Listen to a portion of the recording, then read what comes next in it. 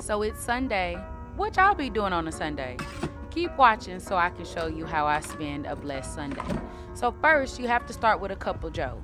Who is Joe and why do we call Coffee Joe? I don't get it. But I love to start my Sunday mornings in a slower pace. It is such a blessing to be able to wake up, eat breakfast with your children, be in a home full of love, and I love to just live in that moment. So we have a bowl of cereal, me and the little one, while I go through my analytics and reply to some comments. It is so many people who are working jobs that they do not like. I am so grateful to be able to pursue my dreams. That's a blessing in itself. So after we have our breakfast and I finish my morning work, I put on a cute little outfit so we can go and praise the Lord. My family and I attend Mount Zion Baptist Church, where our souls are fed. Shout out to Bishop Walker. Now, in true Southerner fashion, we went to eat after church. Downtown Nashville's growth is crazy, but Martin's barbecue was delicious. And after we left from eating, I wanted to swing by Target and find the Lip Bar's liquid matte lipstick. I've seen the girlies ranting and raving about this online, and so I wanted to go and grab a couple of shades to try. And I didn't know they had a tinted moisturizer, and I've been wanting to try one, so I went ahead and grabbed one of those too. Right, coming home with me. So it would not be right if you left Target and there was a Sephora next door and you didn't stop in, right? They had some of their Fenty makeup on sale, and I got a small one to try because they didn't have the large one, but it's okay.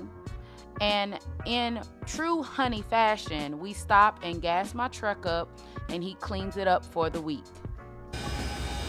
Again, another moment of gratitude, because this is something I no longer have to do, honey. Yes, to the good men out there.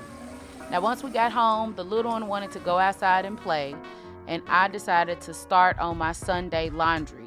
Anybody else do laundry on Sundays, or is it just me?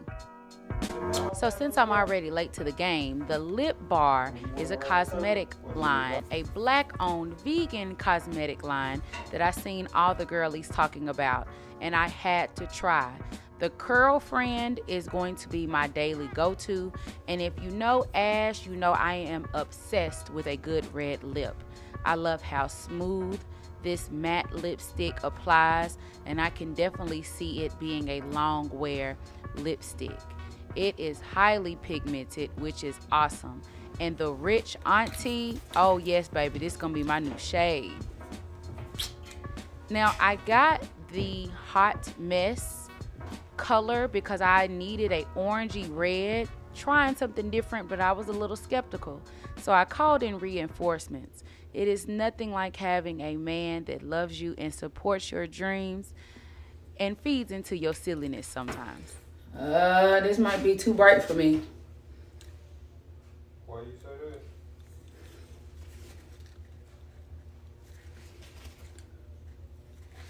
that? Come look at it.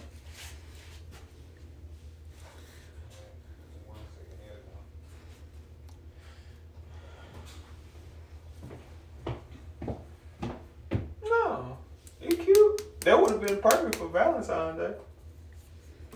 It looks like a vibrant red. Kind of matches like the strawberry on that Febreze bottle. I don't want to be a Febreze bottle.